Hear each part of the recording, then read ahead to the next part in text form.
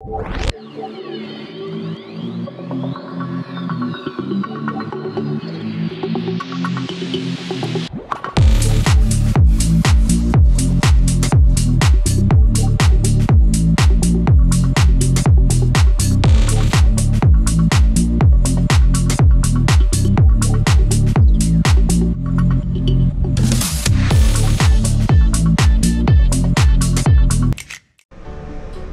guys!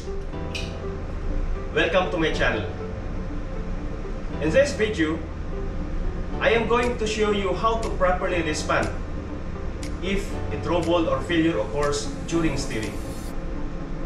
You know, it is sad to know that some quartermasters or even officers do know only how to steer but not familiar how to respond properly in case of emergency.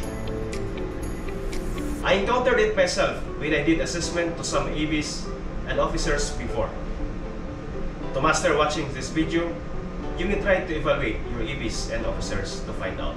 You know, it is very important, especially when the vessel is transiting along rivers or narrow channel where every minute matters. But before I start, if you have not yet subscribed to this channel, let me invite you to please subscribe to this YouTube channel for free and turn on the notification bell so you will be notified every time videos are uploaded. Okay, in this video, I have here with me my friend Prince Jopeth to assist me perform the procedure. Prince, say hi first to our viewers. Hi guys! Ako pala yung poging lingkod at your service! Guys, let us familiarize first the functions that we are going to use. Okay, this is the steering stand. This is the mode selection switch. Auto if automatic steering. Hand if manual steering. And NFU for non-follow-up mode. This is the NFU lever, port or to starboard. This is the system selection switch. System number 1 and system number 2. And here is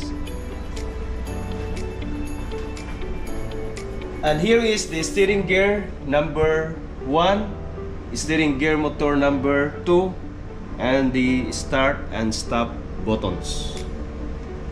Okay guys, if a trouble or failure occurs during steering, perform the following emergency steering procedures and take safety precautions to simultaneously reducing the ship's speed. Okay, for emergency steering 1, turn the mode selection to NFU, non-follow-up steering, and steer with the non-follow-up steering lever. By the way, steering using NFU mode needs practice. When the NFU lever is kept turned, the rudder is taken continuously and will stop only once released to return to neutral position. Rudder will stop turning but will not return to midship unless you turn to reverse direction. So, steer while seeing the rudder angle indicator. Why NFU? How does it work?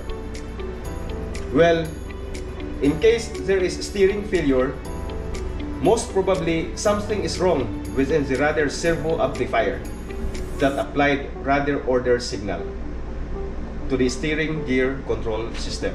In the non-follow-up steering mode, the NFU steering lever switching signal is directly sent to the steering gear control system bypassing the internal rudder servo amplifier. Okay, Prince, please switch to NFU mode now. NFU mode now, sir. And then steer with the non-follow-up steering lever. Okay, go to starboard 10. Starboard 10. Starboard 10 now, sir. Midship. Midship. Midship now, sir. Port 10. Port 10. Port 10 now, sir. Midship. Midship. Midship now, sir. Okay, it's working. But in case it does not work, let us proceed to emergency steering 2. For emergency steering 2, if non-follow-up steering cannot be regained, turn the system selection switch to a different system and steer with the non-follow-up steering lever. Okay, friends. Please stop system number 2. Stop now, sir. Then switch to number 1 system. Number 1 now, sir. Then steer with the non-follow-up steering lever. Port 10. Port 10.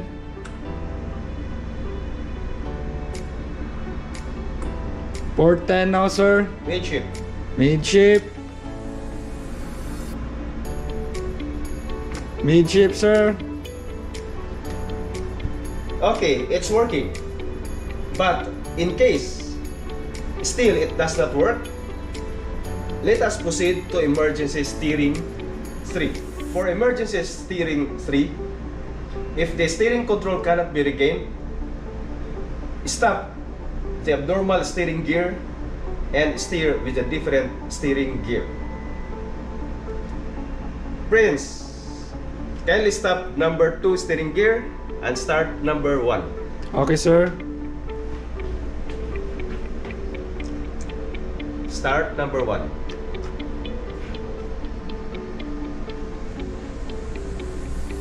But normally, during channeling, both steering gear motor are kept running.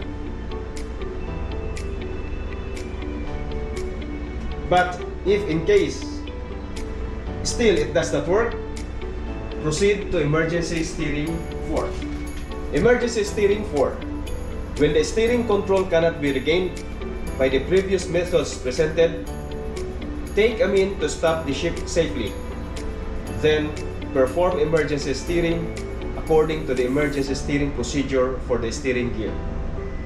It will be done in the steering gear room. For emergency steering 4, it will be done in the steering gear room. So we will cover this on our next video. So watch out for it. Okay guys, this is all for the meantime. I do hope you learned something from this video. And if you found this video informative, please click like and share. You may also leave your comment to let me know your thoughts and suggestions. And if you are not yet a subscriber to this channel, kindly subscribe. Please turn on the notification bell so you will be notified every time videos are uploaded. Thank you for watching. Always remember, you will not be confident unless you have the knowledge and wisdom. And friends, sa inyong bagong lingkod, I am Captain Bill, and this is the saying.